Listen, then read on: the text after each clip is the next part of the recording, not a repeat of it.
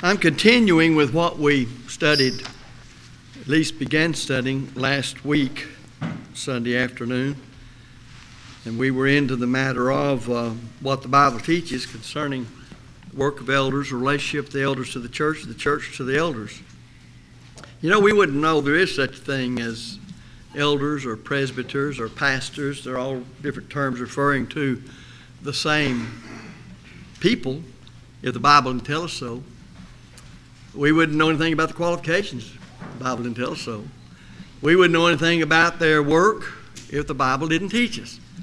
You know, that's the same thing about everything else pertaining to Christianity. You wouldn't know about the plan of salvation if you didn't know what the Bible said. So when you study about deacons, same thing's true.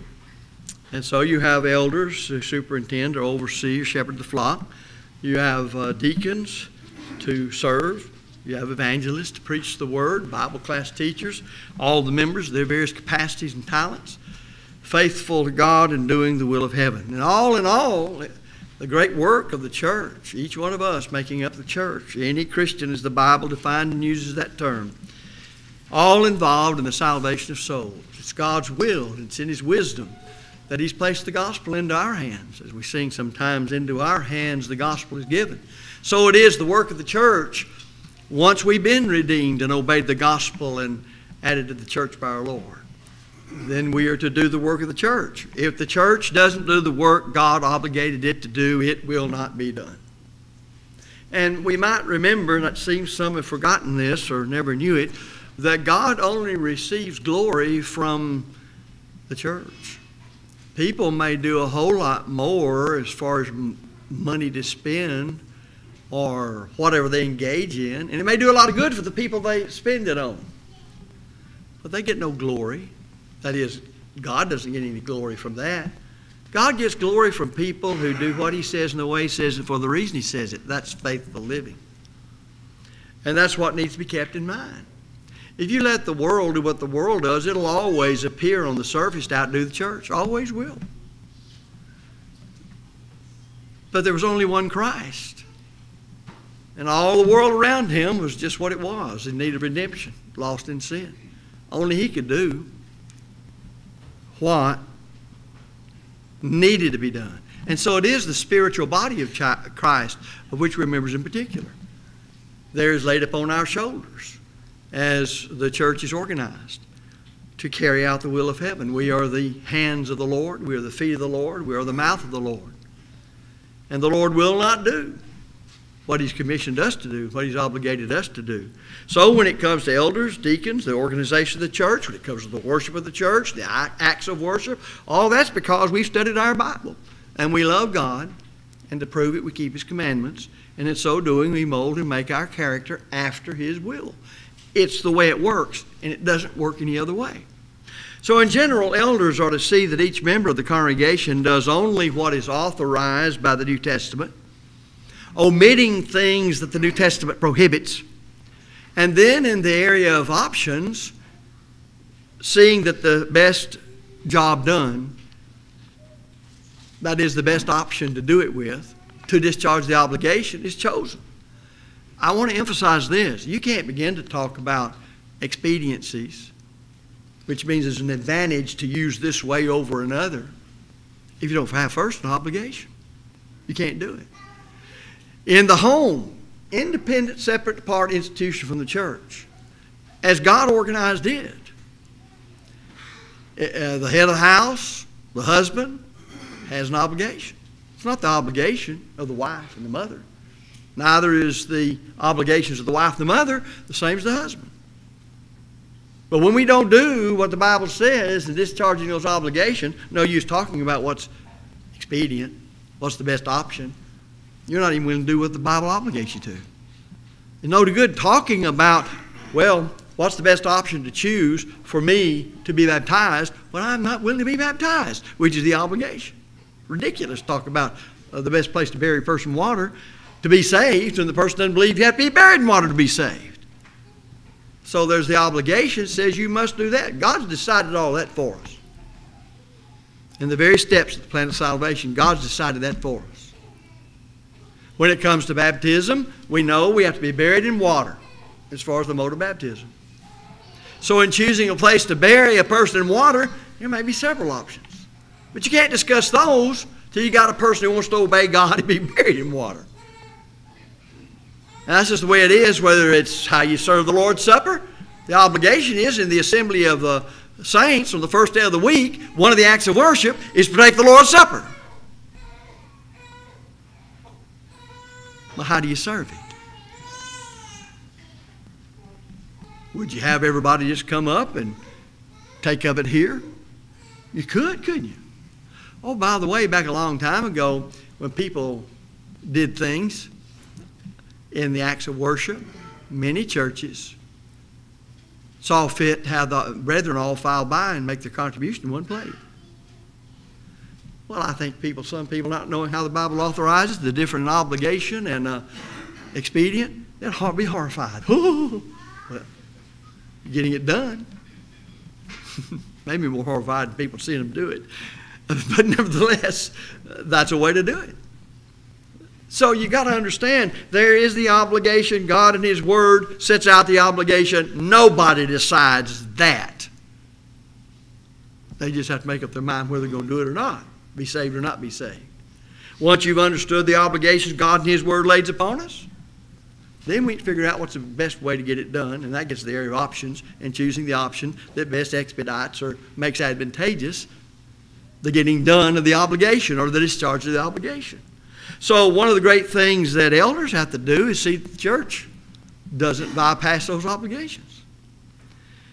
Besides, once the obligations are there, which we all know is in the authoritative will of Jesus, our Savior, in the New Testament, then decide which is the best way to do it. You know, there'd be not a thing in the world wrong if you had the pulpit in a circle right there and all the pews all the way around it. You know, I could just talk like this, talk like that, talk like this. Well, but I'm not used to that. Have you ever noticed in the last 30 years how many things we weren't doing, those old ones to know it 30 years ago, that we sure have got used to the way it's done now?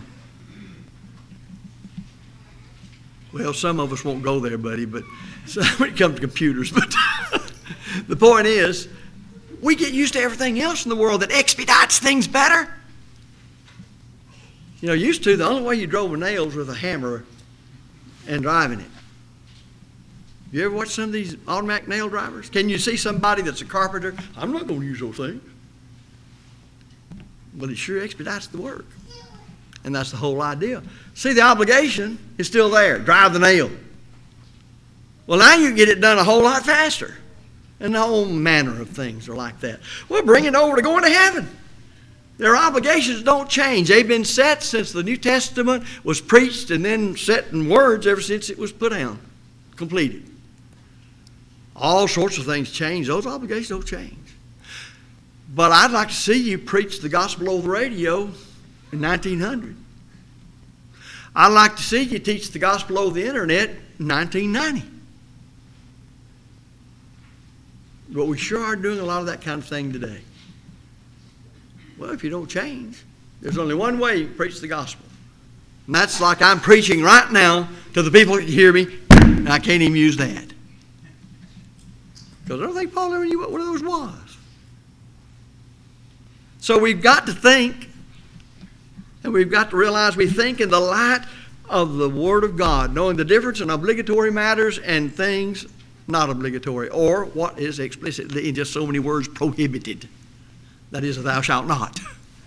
So elders have to know the authority and respect of Jesus in His Word and how to ascertain that authority and to make sure the church abides by that authority. If they don't do that, let me ask you something. What are they there for? Because you see, they can't even do their work in determining which option is the most expedient option if they don't have an obligation. So what are they there for? And the deacons, what are they there for? Because the elders delegate to deacons work to be done. And you can see that throughout the Bible as to servants. The diakonos means people who hasten to get the work done. They hasten so fast, they're kicking up dust in the hills. That's just the way it works. A whole lot of things that are fundamental, basic, and first principle, we don't recall to mind when we're trying to determine what's right and what's wrong. That's just the way it works. So elders are to watch over the souls put under their charge. The end being their eternal salvation in heaven. Well, I think I can get to heaven on my own. Well, God seems to think there ought to be elders that met certain qualifications and have a certain work to do to help you get to heaven. Now, if elders won't help you get to heaven, then they're not elders that are approved of God. But if they're going to help you get to heaven, they've got to help you according to the authorized will of the chief shepherd, Jesus Christ, for they're under shepherds. So these things must always be on the elders' minds and doing what they do and how they do it and the reasons they do it. Church elders are to keep the church pure and protected from false teachers, whether they come from without or within. Acts 20:28 through 32, Paul addressed the elders at Ephesus and made that very clear. And he told Titus the same thing in giving part of the qualifications of elders in Titus 1 verses 9 through 11. In fact, if you read that, he'll tell you that certain ones who teach false doctrine, he says elders are to stop their mouths. As one preacher said, elders are mouth stoppers. That's part of their work. Well, I don't like that. Well, just take your scissors and cut that out of your Bible. See how it works for you on the day of judgment. Therefore, the elders are instrumental in the first line of defense in keeping each member of the church. They superintend faithful to the Lord. Thus, elders are to lead the church in preventive discipline, which is the teaching of the truth, making sure the brethren know what it is to become a Christian. They should know that. And to live the Christian life, the work, organization, worship of the church. That's the preventive discipline, teaching and training. And then corrective discipline. That's when you know what's right and you deviate from it. That's what parents engage in a whole lot with their children. You knew better than that. Well, why would you say that to them if they didn't? When you say you knew better than that to your children, they had been instructed, they had been told, they had been taught a certain thing, and they deviated from it. And you thought you loved them when you disciplined them and brought them back to where they ought to be in rearing them in the nurture and admonition of the Lord. The New Testament has much to say about the faithfulness or purity of the church, the importance of it, how the members are to work and to keep it pure. You see, you as a member of the church in your capacity, you have just as much an obligation to keep this church pure as anybody else in doctrine and in the practice of every member. Sometimes I think people get the idea that I'm just to sit here and do what I am. Somebody else is supposed to do all this. Well, if you concluded that, come and show me from the Bible where you're not concerned about the members. And yet I see every place I've ever preached, some people don't stay too concerned about any other member as to what they do, how they do it, where they are, what they're interested in. You don't see it. They can miss church for weeks. And somebody says, where has so-and-so been lately? Well, he died 3 months ago. We had his funeral. Oh, I didn't know that. Well, that's stretching it to make a point. We don't pay attention to one another, folks. You know, we fuss all about parents not paying attention to their kids. Well, we're children of God. But we're mature enough to know His will concerning my love for you and your love for me and our care one for another to keep us walking the straight and narrow way.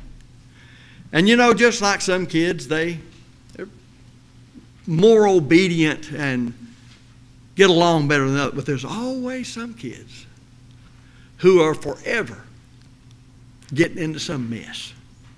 You think it's any different in the church? If you do, I don't know where you're living.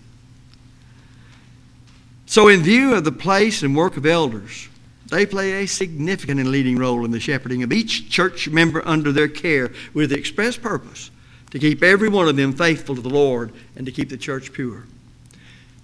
Some of you may someday be elders, and then what are you going to do?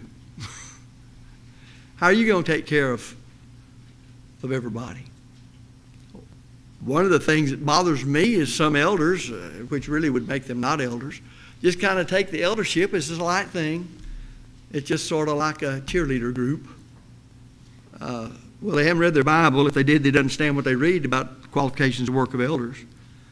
Paul wrote to Timothy, and so he instructs all members in their various capacities of service to the Lord concerning living godly lives. And he said, now watch, this is living in the church. There's a certain way to live if you're a Christian. And he says, but if I tarry long, in other words, if I'm a long time getting there, let me tell you, if I tarry long, that thou mayest know how thou oughtest to behave thyself in the house of God, which is the church of the living God, the pillar and ground of the truth, 1 Timothy 3:15. Now what, at least some things, what do I learn from this? There's a certain way one ought to live in the church, which means there's a certain way you ought not to live if you're a member of the church. There's a certain way one ought to live in the church, and it's Paul who makes it clear that one must be taught how to live as one ought to live in the family of God. Furthermore, the Scriptures are by no means silent about how to deal with church members who do not live as they ought. Let me ask you this. The children who are your children that you loved and brought into existence, or when you were being raised in your family, could you live just any way you wanted to in your family? Or was there a certain way you ought to live in your family? Well, you'll have to answer that, but God already knows what you're thinking, so He's already got the answer. Of course you discipline your children, teaching, training them, setting a godly example, and then you make sure they live within those parameters of right living. That's the way they ought to live. Well, God knows how His children ought to live, and He's put into place things to make sure they do. But sometimes there's those children who are derelict in their duty. And the church will always have to face that. It never will be pleasant. I never liked it when I really got some severe punishment with my father. You know, I just don't ever remember a time that I thought, that man hates me. He's looking for an opportunity to kill me. And he wants to nail me to a cross so I can suffer the most. And He brought me into this world just to kill me. I'm sorry if people had that thought cross their mind. Maybe there are some parents who are that way. I'm sure there are. But I never did. I knew when I'd done wrong. I didn't want to admit it. But I knew I got what I deserved. And then what you find out, see, here's how you know that. Years later, when they're grown, they start telling you these little things they never confessed to you while they're still at home. So there's a way to live in the church that not just any way, but there's a way you ought to live. In view of the work of elders superintending the church Jesus built and purchased with His own blood, if they're true to the work as God ordained them to do, then they'll have a leading role in dealing with how brethren ought to live. And when necessary, correcting those members who have chosen not to live as they ought. You wouldn't think God, His infinite wisdom, who gave His Son to die for us, would say, here is the standard how you ought to live. And then when we don't, that doesn't make any difference. That doesn't even stand to reason, just from a cursory reading of the Bible, either Old or New Testament. It may be that a brother in Christ sins against another church member. Originally, that sin's known only to the two members involved and God. They're the only one who know anything about it. The New Testament's clear as to the process and the steps involved therein in settling the matter according to God's will in that given situation. Jesus gave it in Matthew chapter 18, verses 15 through 17. Christians are to do only that which the Lord has authorized them to do in this matter of Matthew 18, 15 through 17, as well as all other matters pertaining to life and godliness. Whatsoever you do in word or in deed, do all in the name of the Lord Jesus, giving thanks to God the Father by Him. It should be emphasized that our Lord's instructions, and please follow me, in Matthew chapter 18, listen, pertain to a personal sin involving originally only two brethren, the one who sinned and the one sinned against. This is not a procedure necessarily to be followed in the correction of public sins. False teachers, regardless of what kind, have always sought to prohibit faithful brethren from publicly exposing their errors by saying, you got to first come to me privately to do it. But as I pointed out to them over all the years I've been preaching, you didn't come to me privately to ask if you could teach a false doctrine. This, if you're going to rightly divide the word of truth, if you're interested in context, and Jesus is saying you got a brother who sins against a brother. and here's the way to handle it, because only God and those two know about it. This is not applied to a public sin, not at all. So, they, the false teachers, have stated that to publicly call the names and refute their errors before personally coming to them in private to discuss their false doctrine violates the teaching of Jesus in Matthew 18:15 through 17. But that's not true, because the context of Matthew 18:15 through 17 means one brother sins against another brother. And if it's handled like God says, as Jesus taught in verses 15 through 17, then they both settle it right there. And it's never known beyond those two and God. The false teacher doesn't like that. All through the years of my preaching, and I can testify to this from many other preachers, various false teachers have tried to stop any kind of public refutation of their error, no matter how publicly they taught it, by saying, you've got to first come to me, or you can't refute it. They're simply taking Matthew 18:15 through 17, rending it from its context, and twisting it. That's all they're doing. So it's a gross twisting and misusing of it. I would suggest that if you read it and understand English, that just a cursory reading of Matthew 18 clearly establishes that this is the Lord's remedy for sins that begin with only two brethren. The one that sinned against a brother and the brother sinned against. If each brother involved has the attitude of a Christian, then they're going to meet one another trying to settle the matter. Too many brethren aren't very interested in that. They just want their pound of flesh and their revenge and going about their way.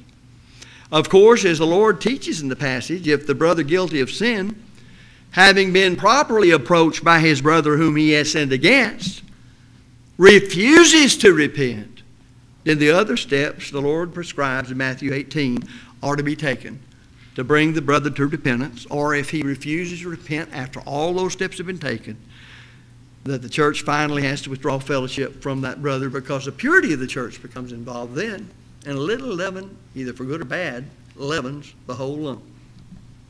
We have experienced brethren coming to the elders to inform them about a personal and private sin, as the Lord described in Matthew 18. In various places we've experienced this, where by the elders I was invited in on it.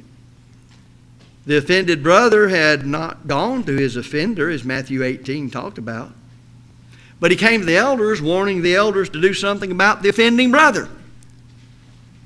However, the elders directed, and this is their job, the elders directed the sinned against brother to Matthew chapter 18 and told him he was not to come to them at this point, but to go privately to the offending brother and reconcile things as the Lord taught in Matthew 18.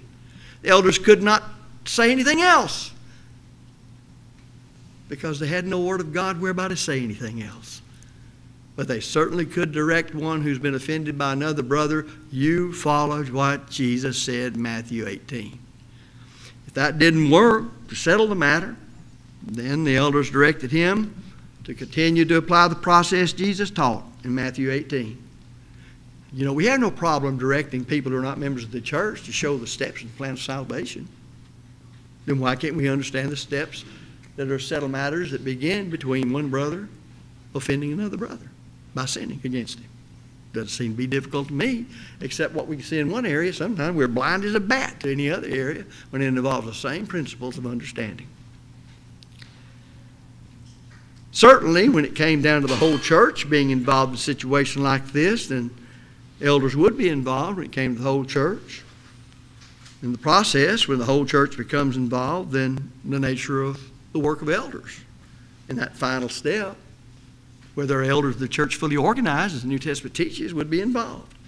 When sins in conduct or teaching are public sins, the inspired teaching for dealing with such is not found in Matthew 18, 15 through 17. Now, somebody might want to just use it, but they can't say, there's the way it's done every time, public or private. You say that, you're making a law when God didn't make one. You're taking Jesus' teaching in Matthew 18 and saying it must be followed where a person is committed public sin. No, it must not. Paul did not follow it in dealing with the public sins of the church at Corinth. He based his letter on it hath been reported unto me by them which are of the household of Chloe. Now, he did tell the church where he got his information. That's exactly how he did it. Neither did Paul follow the directives of Matthew 18:15 through 17, when he publicly named and admonished the 2 women at Philippi for their own conduct. Call their name the letter that's been around for 2,000 years. You know exactly those women's name. Philippians 4:2. And you got to remember, at that day and age, those letters circulated among the churches. So everybody in the first century church, even when those women were alive, before that letter went, they knew about that. The Apostle John didn't follow the same in calling the name of Diotrephes and his public sins in 3 John 9 and 10. So what we're saying is, it's as wrong to apply a doctrine to all cases involving brethren's sins as it is to fail to apply it to remedy a certain kind of sin to which Jesus meant it to be applied. Charges brought against elders are not to be received except before 2 or more witnesses to the alleged sins. But those that sin are to be rebuked before all. Now, how do I know that? Well, I can read.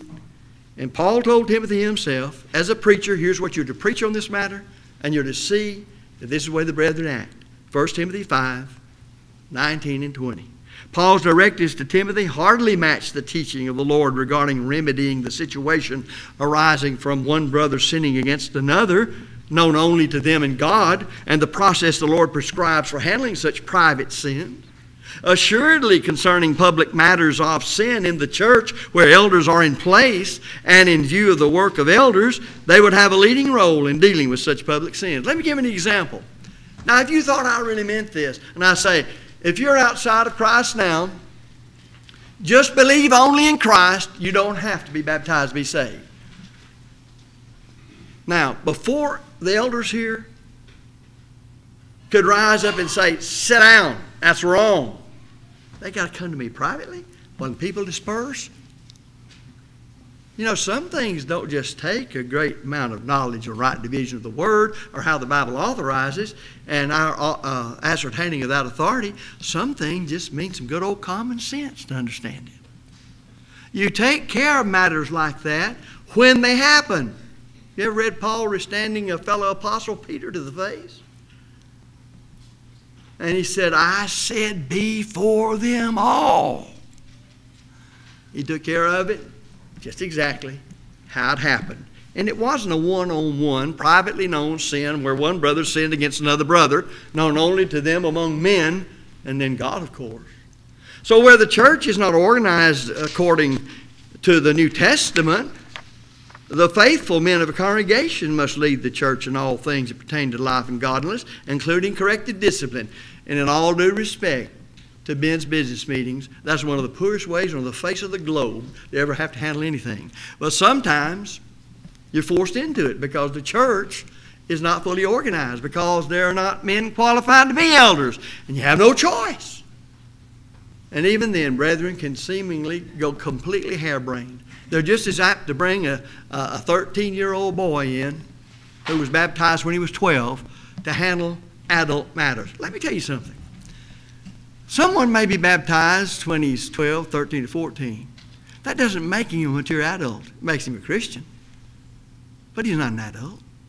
He can't do the things adults can do. If he could, his own mama couldn't now even teach him any longer. But you see, just to be old enough to become a Christian doesn't make you old enough to be a mature adult. Again, common sense, folks. There's something kids, no matter how honest-hearted and good they are, doing their best, and you want to encourage them, they've obeyed the gospel, they're not mature enough to deal with a lot of problems that come along in the church. They shouldn't have the say of a man who's been faithful to God 30 years in the church. But I've seen wicked men bring in folks that hadn't attended church in a year in the business meeting because they made it a political thing. It's going to be a vote, and they got to bring in everybody that ever was baptized, though he hadn't attended in years, so they can get the majority vote, get done what they want. Well, anybody operating that way is lost anyway. I mean, there's no hope for them in heaven. They're ungodly. The church is worldly, and people stand in that mess. Well, they're just standing in that mess, waiting to go to hell. It's that simple. So the New Testament authorizes individual Christians to do what they can in teaching, taking care of orphans and widows and all those who cannot provide for themselves, but such is also to be done collectively by the church, according to James 1, verse 27. The church is to practice pure and undefiled religion. The Annies some years ago said, James 1:27 applies to the individual work of a Christian. Doesn't apply to the church. It didn't take genius to realize you just said the church collectively cannot practice pure and undefiled religion. And they can't get over it to this day. But they still believe it, which ought to tell us that you can't change some people no matter what you do. If two or more Christians desire to work together to help others as a part of their individual service to God, they certainly can do it. But they shouldn't do things in such a way it takes away from where their membership is and the work there. You know, when you become a Christian, the Lord adds you to the church salvation-wise, the one body of Christ. But He did not organize the church universally. He organized it locally. And you see there was a church in Rome and a church in Corinth and a church in Thessalonica and a church in Ephesus, a church in Antioch of Syria and a church in Antioch of Pisidia, and so on. And there's a church in Spring, Texas. There is the level or the place where the church is organized that has elders and deacons and preachers and teachers. Not universally, but in geographic locations. In fact, if you think about how that the church is to come together into one place on the first day of the week to worship God, how would the universal church do that? How would the universal church, to which we're all added if we obeyed the gospel, how would it all come together into one place to worship God? Well, of course not, but each congregation can. And that means that's the assembly I'm not to forsake. And thus, if I decide, well, I can just worship at home. Well, if there is no faithful congregation anywhere around, you would be the church there worshiping wherever you are. But when there is a faithful congregation, you have an obligation to be there in that congregation. For that's the way the Lord organized the church, and that's the assembly you're forsaking, which is condemned in Hebrews 10:25, and when one does it, they sin. If not, talking about meeting our needs, each family knows your personal needs better than everybody else, so just stay home, and wherever your house is, that's the church. It makes as much sense as some of the other stuff that's supposed to make sense but doesn't. Elders are to remind members of your individual responsibility to your families, to abide by the role God gave you as a husband and what is entailed in that role, and the same of a wife, and the same of father and mother. And they have a right because they're dealing with all things that pertain unto life and godliness. That's the only place they do deal. And if rearing children, the nurture and admonition of the Lord is not pertaining to life and godliness, I would like to hear somebody explain how it's not. So when families, husband and wives, fathers and mothers, do not live up to the New Testament teaching on those matters, you better believe the elders have a right, not only a right, an obligation to make sure that family is what it ought to be. If not, then evidently the home has nothing to do with things that pertain to life and godliness. You mean elders can't help fathers be better fathers? You mean elders can't help husbands to be better husbands? Now, it's rather interesting that sometimes people say, no, you can't do that. You're stepping outside your bounds. But when they want to come to the elders to get their elders' help, it's another story indeed. Well, if it is wrong for elders to guide the head of the house in matters pertaining to life and godliness, then it's wrong for them to expect the elders to come in and usurp their authority when they ask for it. Because their asking for it doesn't change the authority of God's will. I'm telling you that rearing children, the nurture and admonition of the Lord, is what the Bible teaches having to do with things that pertain to life and godliness. And elders can very well point out to husbands, you are not being what New Testament says a husband ought to be. Bible says man won't work, neither should he eat. Now watch this simple syllogism. If a man won't work, neither should he eat. Peter won't work. Now what's your conclusion? Neither should he eat. Yeah, but the wife says, and we're talking about Christians, I love him, he's my husband. But I'm earning the money. Well, take your money, put it in the bank. Don't let him have any signing privileges to it. Keep it away from him. Feed your kids. Let him starve. Oh, that's awful hateful. I love him. No, you don't. You got an emotional attachment. If you love God and keep his commandments, you'll realize even your husband, the father of your children, if he won't work, now quote the scripture. They'll read that way and mean that way on their judgment, folks.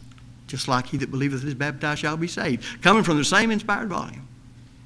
Wives can help their husbands with tough love be what sometimes they won't be, which God says they ought to be. I'm sorry some people just don't know their Bible or else don't believe it. And if they would give us a chance to sit down and talk to them, they might learn something. You mark it down, and the lesson's going to be yours. You mark it down. If somebody has a problem with you, and they accuse you of certain things, and you offer to sit down with them night and out, and they refuse to do it, if that doesn't send you a message about their seriousness and wanting to iron out that matter, then you don't get messages too well.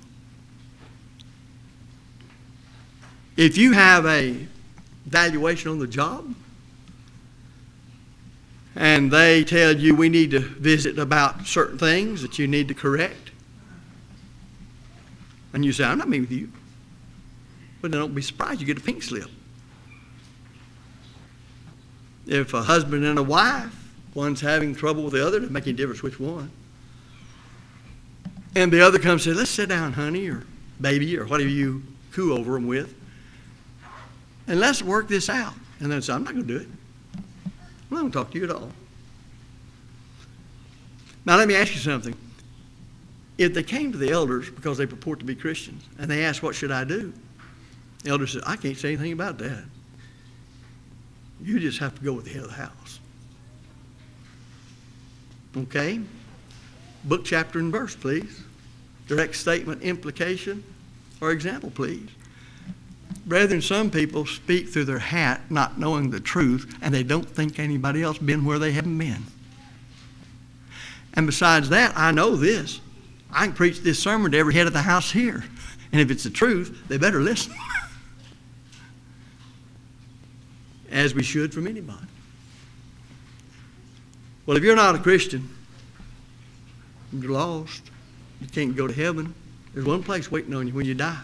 And that's not a good thought. Never is a good thought. I spent my life trying to keep people from going to hell. That's what a gospel preacher does. And trying to keep those saved. I've always thought that was a good investment. And sometimes we say, well, teenagers can't really think too well.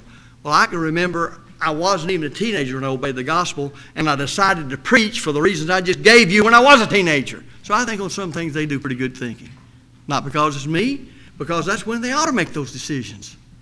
Remember now thy Creator in the days of thy youth, while the evil days come not, and other days draw nigh, when I shall say, I have no pleasure in them. Now you apply that verse and tell me when it's first to be applied. It's like Daddy says, when you're old enough to get your eyes open. When you're old enough to understand. And I'm glad I had some of that teaching when I grew up. It made a difference. Not that my mother and daddy were flawless and perfect. Not at all. None of us are. Well, they were hard workers and responsible people, and they knew right from wrong, and they intended us to try to live that way. Whether when we got old enough to live on our own we did or we didn't. They were trying to do what they're supposed to do. Are you a Christian this afternoon?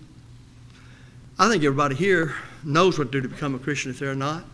So maybe I ought to say, as Christians, are you living by the authority of the Lord's will? And if you're not, are you willing to admit you didn't know, or you did and you crossed over the line, and you'll repent and turn from that way and embrace the authoritative will of God and please your Lord and Savior, Jesus Christ? Someday, all the stuff that troubles people is going to pale into insignificance. When you stand before the judgment bar of Jesus Christ, you're not going to be concerned about going to work in the morning. You're not going to be concerned about Social Security. You're not going to even be concerned about your health insurance or about any great flood. You're not going to be concerned about your dwelling place. When you stand before Jesus Christ to give a final accounting of your life in the light of the Word of God, a part of which will be there that we studied today, there will be one thing on your mind. Have I lived so as to please Him? Have I been faithful to Him? Have I demonstrated my love for Him by obedience to the truth? That's all that's going to be there. I don't know how it all works, but I know you'll be what you are when you get there. And that's what you are when you die or when He comes again. There will loom before us a vast eternity without end. And only two places to go, to which we shall be assigned by the Lord of lords and King of kings and the Judge of all the earth. And shall He not do right? He that rejecteth me and receiveth not my words hath one that judgeth him. The words that I have spoken, the same shall judge him in the last day. John 12:48. Now you either believe that or you don't. You either live by it or you don't. You said when you obeyed the gospel the rest of your life is going to be given over to seeking first the kingdom of God and His righteousness and being faithful to Him till the end. Are you staying true to that? Do you believe it? Is that belief seen in your actions? So if you've deviated from those things, the answer is repentance, confession of sins, and praying God for forgiveness, and rising up to press the battle ere the night shall veil the lowing skies. Are you subject to the Lord's invitation? If so, we invite you to come while we stand and sing.